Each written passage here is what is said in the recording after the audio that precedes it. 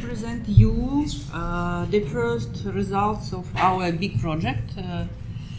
It's a project of State Historical Museum of Moscow, of Russia, and the biggest institute, nuclear institute of our country, Kurchatov Institute. It's a first presentation of our results.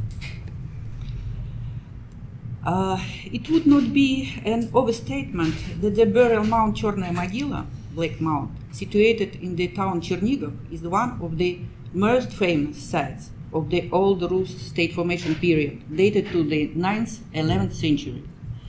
Professor Dmitry Samokvasov, one of the pioneering researchers of Slavonic antiquities in Russian Empire, excavated the pagan burial in 1872-73. The mound was of considerable size, reaching 40 meters in the diameter and 11 meters in height. The monumental burial contained a cremation of presumably 2 male and 1 female individuals. The lavish grave goods comprised hundreds of buried artifacts, including silver-adorned rhytons, weaponry, 2 helmets, 2 pieces of chainmail armor, 2 swords, 2 sabers, spearheads, arrowheads, an idol, a copper figurine of Thor. The finding gained massive public attention, since the artifacts were frequently presented at various exhibitions. As early as 1874, the burial goods were exhibited during the first Russian Archaeological Congress in Kiev. This was the beginning of the collection's journey. The complex was then presented at the University of Warsaw when Professor Samokvasov held office. The artifacts from the elite burial were even included in the Russian Empire's exposition during the World Fair in Paris in 1878. The finding impressed the public to the point that information on the Chernaya Mogila mound as one of the world's wonders was included in the encyclopedia La Nouvelle Géographie Universelle, La Terre et les Hommes by Élude Reclus. Moreover, British museum executives offered Samokvasov to buy out his collection. In 1879, the finds were displayed at the archaeological exhibition in Moscow. Finally, in 1891, Samokvasov donated his entire collection of antiquities to the Russian Historical Museum in Moscow. Thenceforth, the burial goods from the Chernaya Mogila mound became the trademark of the museum's medieval collection and have never since left its permanent exposition. Sorry, can you speak a little bit louder? Louder? Yeah, they can Oh, hear it. I try to do my best. Regrettably, the notion of collection's integrity at the time was still not generally accepted as a principle of cultural heritage.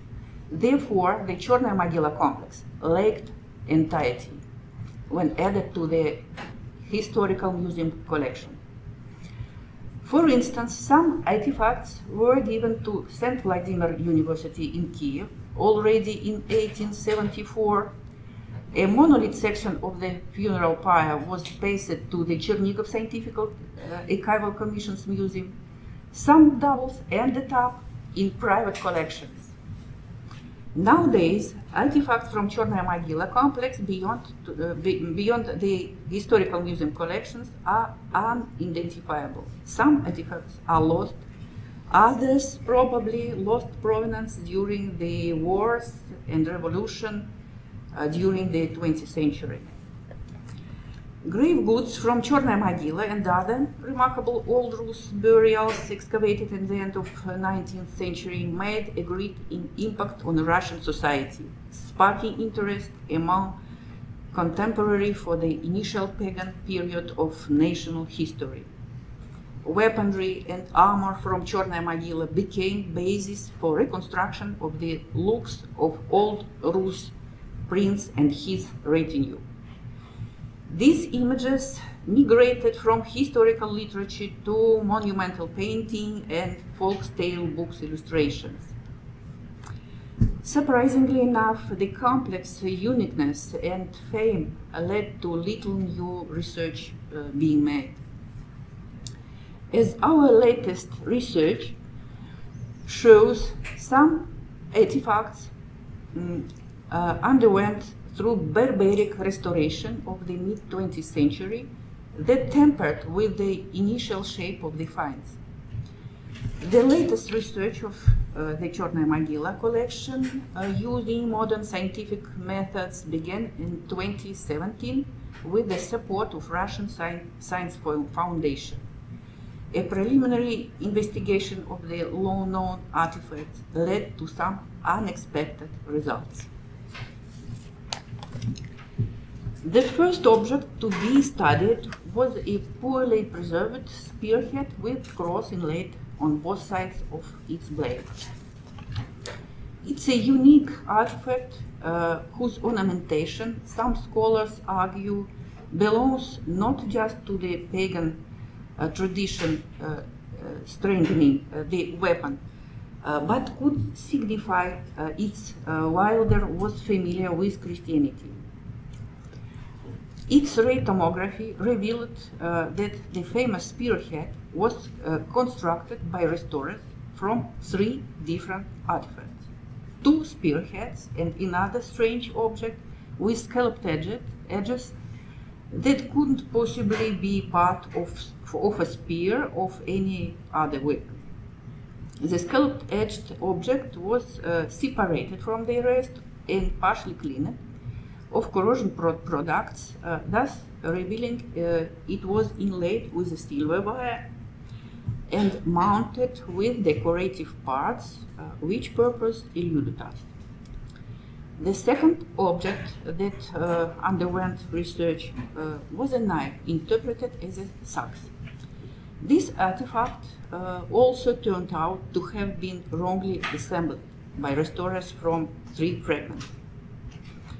A complex of visualization techniques was used, including synchronous and neutronous introscopy and tomography, X-ray, computer tomography by specialists of National Research Center Kurchatov Institute.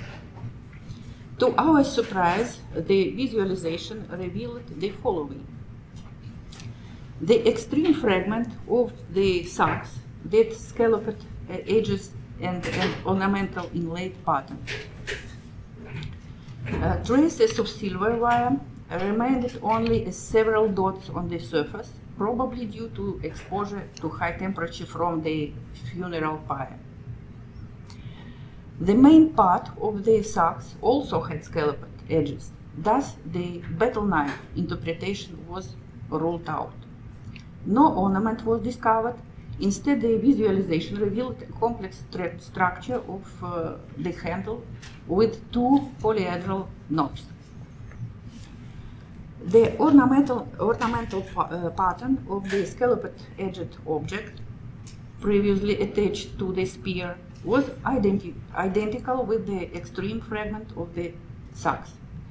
Its decorative mounts had been actually used to repair the object which had been broken in 2 halves. The breaking line can be seen here. Finally, the extremity of the object implies the existence of a handle. To sum up, the 2 ornamented fragments wrongly attached to the spearhead and knife form a single scalloped-edged object. The main part of the knife also turned out to be a similar scalloped-edged bar with a handle, but without ornamentation. Let's address the problem of interpretation of revealed objects. The ornamentation pattern and design of the artifacts leaves little doubt in their Scandinavian provenance. This geometrical ornamentation, comprised of interwoven stripes and interlaced knots, one of the main features of the decorative metalwork of Viking period.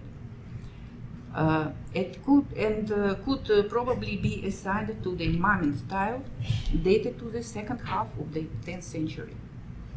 The second feature, inferring northern design, is the handle with polyhedral knobs. Such decoration of iron tools, scissors, keys, and others, with bronze knobs is typical of Scandinavian craftsmanship of the Viking Age. Instead, the knobs on artifact from Chernaya Mogila are made of iron from the same bar. The scalloped edged bars have no known analogies, nor do they have any apparent utilitarian value, whereas the intrinsic value is evidenced by the fact that the broken artifact underwent thorough repair, which implies it had some purpose. We can, at this point, formulate a hypothesis that these artifacts from the Chernaya Mogila complex could be identified as barbarian scepters. The term was first proposed by scholars investigating the Sutton Hoo ship burial dating to the 7th century AD, describing a long whetstone covered with human faces on each side and a ring mount topped by a bronze stag figurine. The scholars argued that the tradition of using scepters, a royal insignia, was inherited from the late Roman period. Sources of later use of scepter by barbarian chieftains during the Merovingian period are scarce. Instead, the Carolingian period offers some pictorial evidence. From the 11th century, scepter became commonly used, and for example, Edward the Confessor and Harald appear holding different scepters in the Bayeux tapestry. All the mentioned above scepters have little in common in design, but supposedly this insignia depended greatly on the tribal perception and dynastical beliefs of the barbaric periphery of Europe. Magical features of the Chernaya Mogila scepter may not be ruled out either. It is worth mentioning that such features are ascribed to another type of rare non-functional finds. Big iron staffs adorned with polyhedral knobs, found mostly in Viking Age female burial. Neil Price gathered an extensive catalogue of this object and regards them as magical staffs of sorcery and at the same time indicating high social rank. The Chernaya Mogila burial is a paired burial. Two men, an adult and an adolescent, were cremated there, probably accompanied by one or several women. The presented research unveiled two unique artifacts, which presumably could have been dynastical insignia. The repaired scepter with the inlaid ornamentation could have been a generic patrimonial attribute, whereas the second one, a humbler imitation of local crafting. As a conclusion, a thorough examination of one of the oldest and most remarkable collections of State Historical Museum unveiled the complicated story behind the Chernaya Mogila complex. The lack of the collection's integrity was due to the undeveloped precept of cultural heritage in the late 19th century. The challenging history of the 20th century resulted in utter oblivion of traces of the Chernaya Mogila grave goods kept beyond the historical museum. The complex prominence and constant exhibition led to little new research into its composition. The use of modern scientific methods applied to the artifacts revealed many restoration errors that tampered with the initial shape of the finds. The research resulted in the discovery of previously unknown type of artifact, presumably barbarian scepters, which inferred in even more significant, maybe princely, status of the buried man. Thank you for your attention.